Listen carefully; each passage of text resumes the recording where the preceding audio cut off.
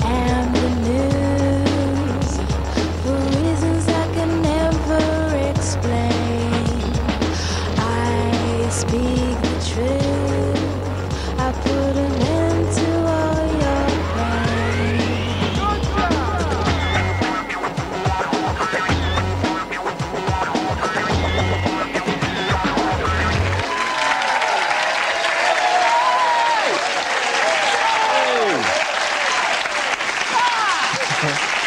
It's Wednesday the 30th of September, it's Channel 4, the time is exactly 10:55 and this is the 11 o'clock show.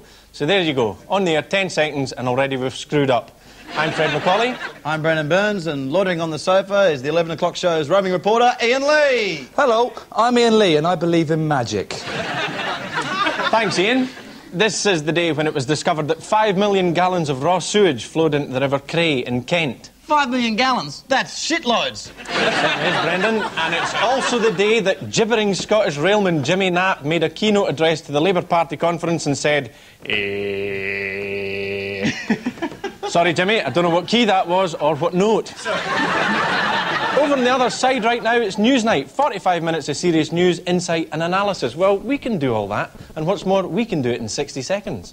As curfews for children come into force, police expect kids to be inside by 9.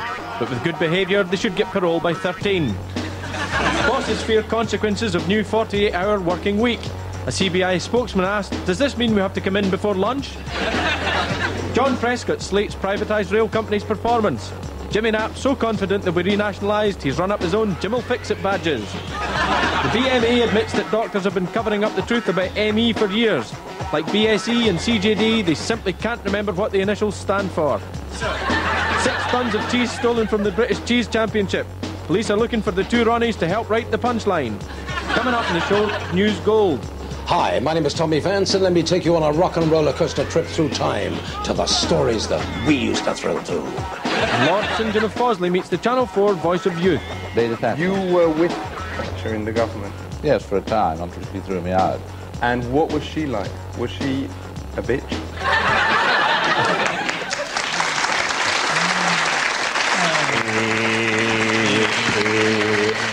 With the launch of the 11 o'clock show, ITV already seem to be running scared. In an obvious panic measure, as you can see from today's Telegraph, they've spent £1 million on a revamped new look.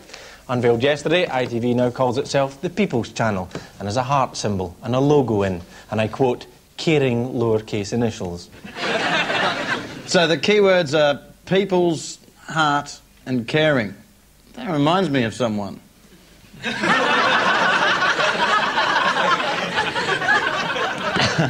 And how can a logo be caring? What will it do? Make me feel warm inside? Well, it's actually very cleverly done. You can take any word, remove the capital letters, and it suddenly becomes strangely alluring.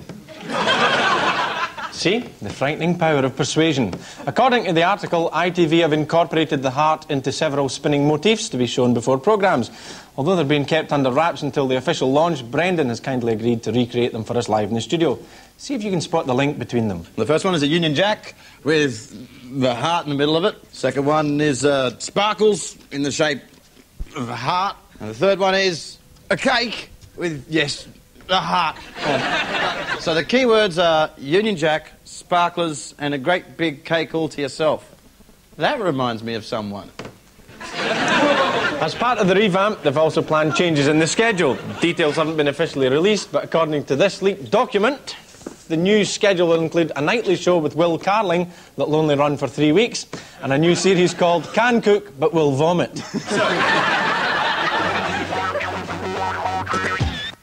Yesterday, in Tony Blair's big speech to the party conference, he outlined his vision of a new Britain based on the idea of community spirit.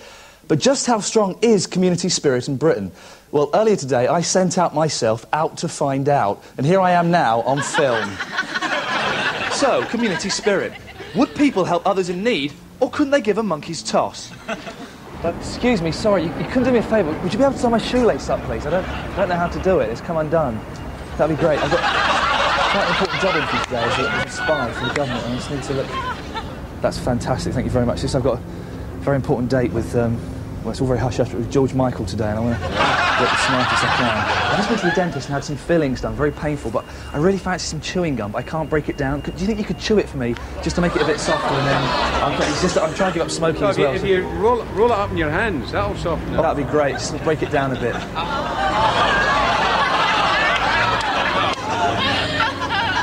How's that? That's great. That's much better, thanks a lot, really. So there is some community spirit left in Tony Blair's New Britain. But his other main theme was the zero tolerance towards crime policy. But which is stronger? People's desire to stop crime or their willingness to help others? And what if that person who needed help was in fact a criminal? With the aid of this crappy disguise, I intend to find out.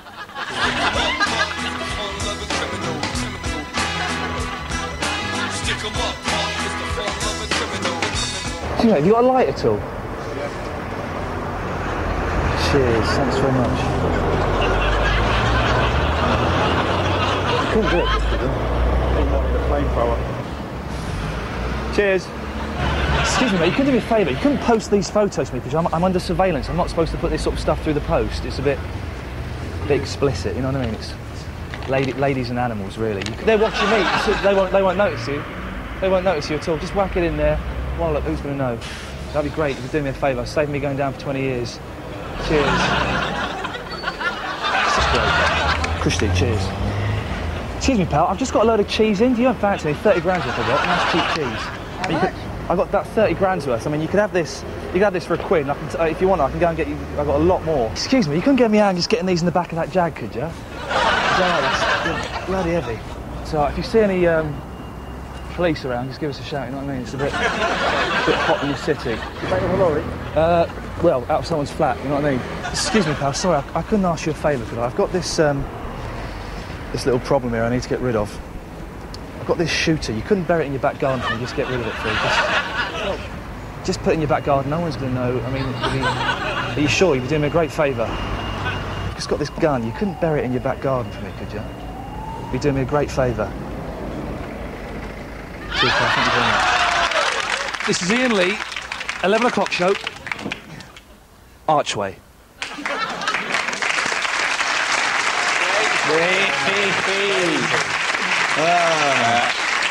Was that a real shooter, Ian? Yes, it was, and I used it on the way. American news now. Tomorrow the transcripts of the infamous taped conversations between Monica Lewinsky and Linda Tripp are to be released. Meanwhile, a Senate committee is still trying to nail down a precise definition of impeachable offences. We go over now to our American correspondent Rich Hall, who's standing in front of the White House, as if simply being there somehow makes him know what he's talking about. Hello, Rich. Hi, everybody. I'm standing here in front of the White House. That's it.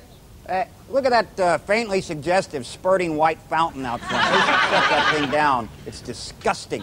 Anyway, this week things are fairly back to normal here as far as Clinton's concerned. He's got Benjamin Netanyahu and Yasser Arafat in there. He's trying to work out some kind of land accord. And there's a photo in the Washington Times today of the three men. You'll notice they're standing. They're standing. Apparently nobody wants to sit in the White House anymore. It's kind of like visiting a porno theater, you know what I mean? But this is one thing that Clinton is great at. He's great at sticking his head into peace talks and trying to get credit for them. It's kind of like when you go on a holiday and you get your photos back and there's always that weird guy in the photos. That's what Clinton's like during peace talks. There goes the Secret Service. They're all over the place. And here's my question. We're at a point in history where some seaman on a dress is going to bring down a president. How stupid and pathetic is that? And also, where were all these Secret Service people when you needed them? You know what I mean? If they throw themselves in front of a bullet, come on. Anyway, I'm Rich Hall here in Washington, D.C. See you later. Now, obviously, there's been a bit of criticism in the press that the Labour conference is all stage managed, that Labour's image is being manufactured for public consumption. Well, last night I obtained an exclusive interview with Northern Ireland Secretary Mo Mowlam to discuss the matter. All right. Iain Lee on the line from London. Iain, you're line from the Secretary of State. Hello, Mo. It's Iain Lee here. How are you? Okay? Very well, Iain. And you? I'm fine, thanks. Yeah, I've got a question about Labour's image. Now, you're a serious politician, and you've done some fantastic work in Northern Ireland, which I'm sure no one would disagree with. So why do you trivialise it by being photographed with that ginger guy that everyone hates? Well, actually, what I was doing, Iain, was that we have a youth event at Party Conference every Sunday before it starts. Yep. And I go because it's usually good fun, and I enjoy a dance. Yep. And Chris Evans, very kindly, ginger guy you might call him. Talking about Robin Cook, actually.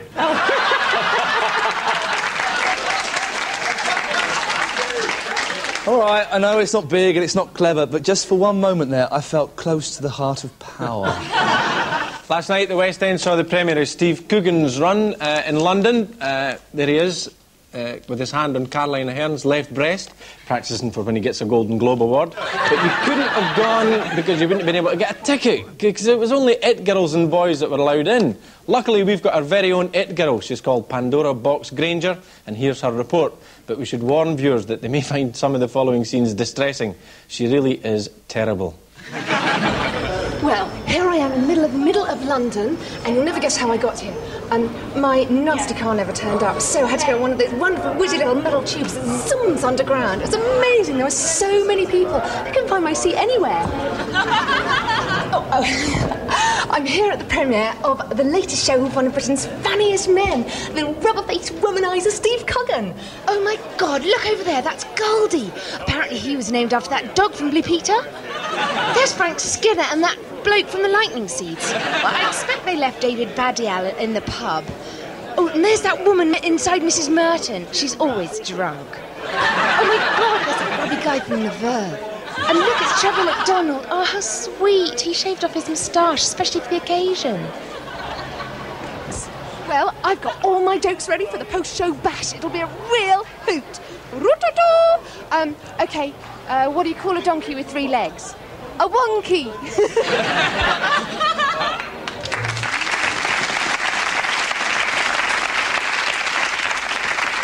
Tony Blair.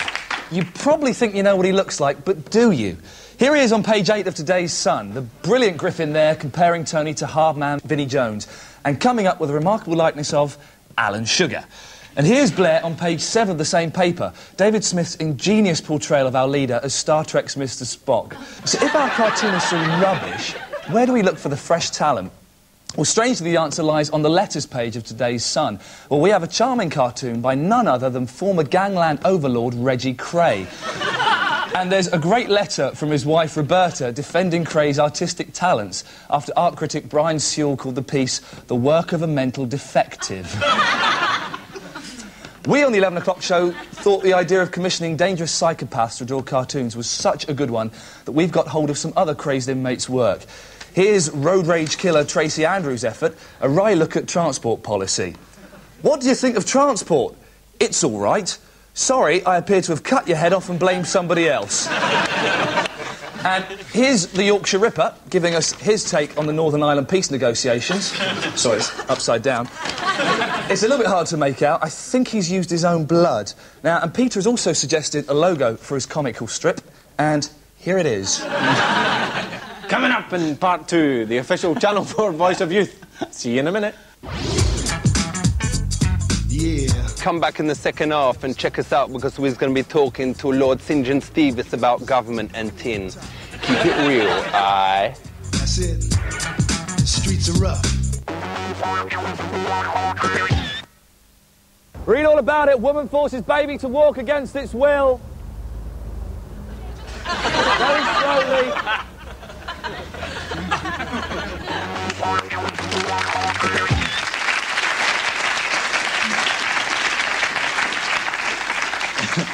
Welcome back to the 11 o'clock show, grabbing today's news by the neck and spaffing on its bangs.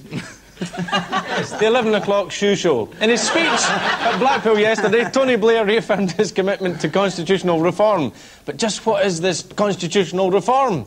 And could any subject be duller? We sent the official Channel 4 Voice of Youth, Ali G, to interview former Tory Minister Lord St. John of Fawsley in the hope that he could explain just how our government works to the youth of Britain. Yeah, don't stop. It goes out to the crew up top.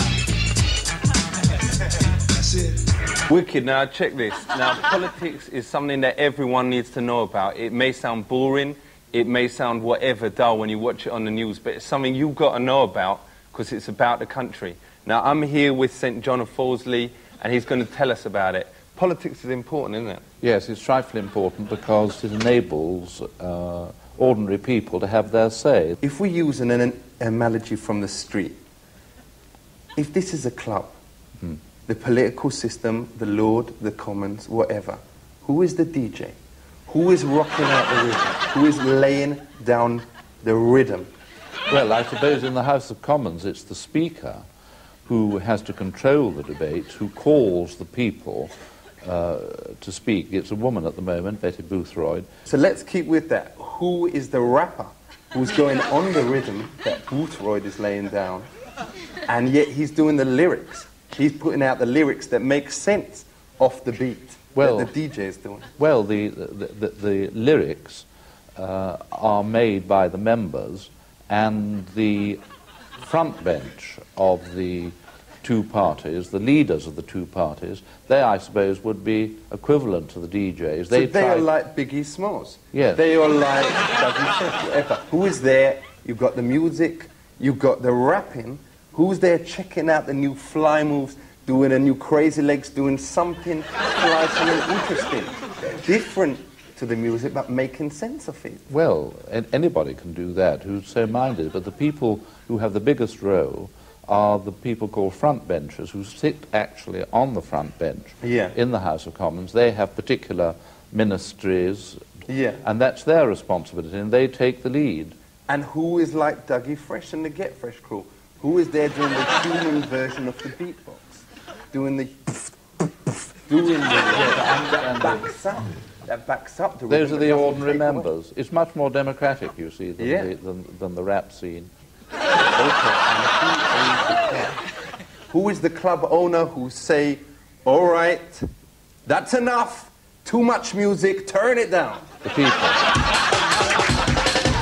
What about, like, politicians, like the idea of representing? Like, rappers represent, politicians represent. I represent my men in Slough, my men, my posse in Staines, in Ivor Heath, the Staines Massive, whatever. The MP, he represents Berkshire. Is there a difference? Are we going to start seeing the rappers, the House of MPs, becoming the House of MCs? Well, I think that all the time the composition is changing, but what you've got in the House of Commons is you've got too many lawyers and too many teachers. And not enough rappers. Not enough rappers. And DJs. And DJs. My main man, St. John, wicked, taking it out in the main House of Lords match.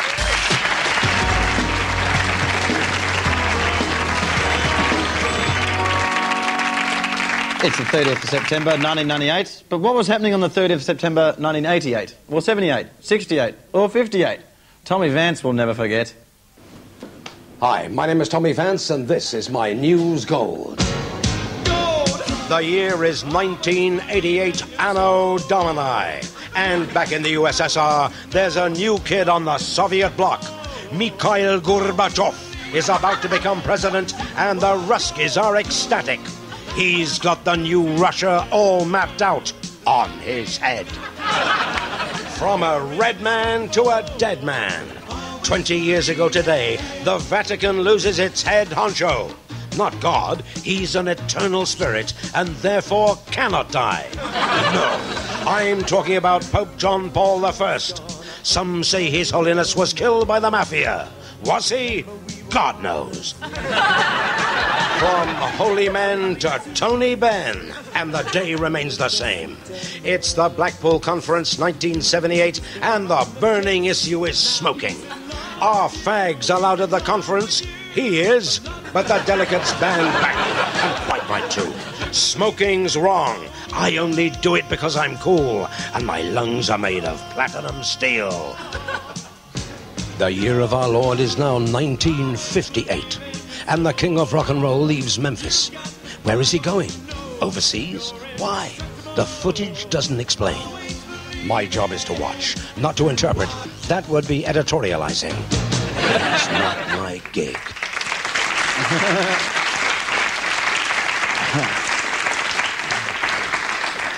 Thanks, Tommy.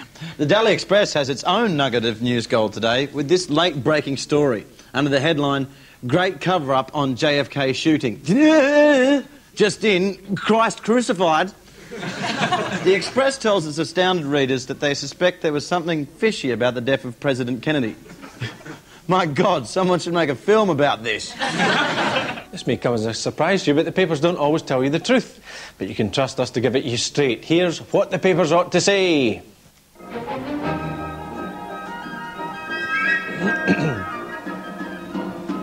We're looking at an article in today's Express about Geri Halliwell. The paper says, since leaving the band, she has auctioned her clothes for charity and has adopted a simple, sleek looking, meaning?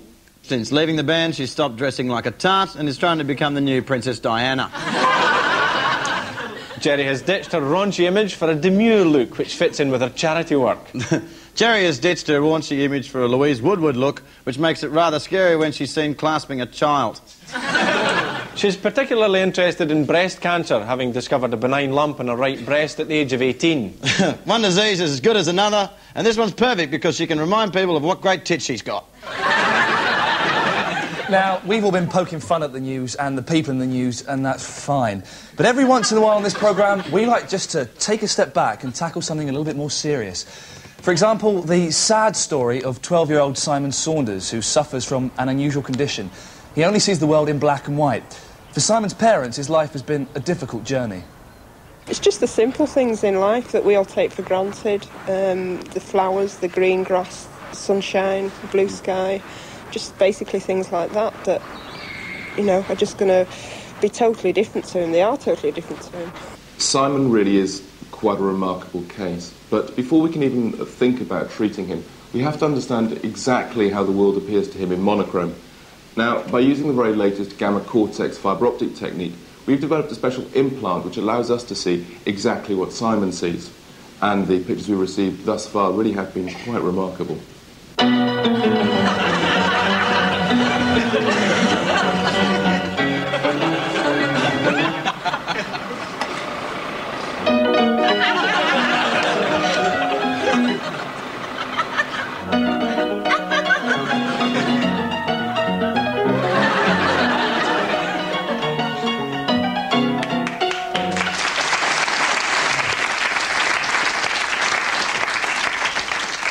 The latest Euro law on working hours comes into effect at midnight tonight. Will it never end? Where will they be sticking their Euro noses next? Well, the 11 o'clock show has the matter in hand. To keep track of all the latest Euro legislation as and when it happens, we've engaged our very own Euro correspondent, Wim van der Laan. So let's go right over to Brussels to find out what's happening. Wim? Today, here in Brussels, the European Commission announced a new EU directive on the standardization of celebrities across the community of Europe. From the 1st of October, only the following people will be recognized as celebrities. Prince Rainier, Morten Hackett, Stefan Edberg, Falco, Bjorn from ABBA, Jan Hammer, and Dutch darts champion Raymond Barneveld. From Britain, you will be allowed to have your hat-leaving singer, Paul Young. Is that true, Wim? No, I've been talking whoppers out of my arse. So why are you saying this? Because we are Europeans and we hate you British. Wim van der Laan there, live from Brussels, and what a lovely sunny evening they're having there. We've been the 11 o'clock show. That was Wednesday, September the 30th, and we'll be back tomorrow with Thursday, October the 1st. That's topical. Hope you'll join us then. Good night. Good night. Good night.